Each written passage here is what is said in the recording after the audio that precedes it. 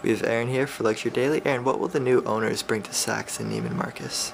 I think that as Saks and Neiman Marcus were both purchased very recently, I think that both of these retailers are really looking for a whole revamping experience and a way to communicate with their consumers better and start bringing in loyal customers who will return to the store time and time again. And I think that with these new owners, they're really going to focus on that, and that's going to be one of the main priorities. But I also think since these investment groups are, Canadian based, I think that this will help with Canadian expansion and also international expansion as well.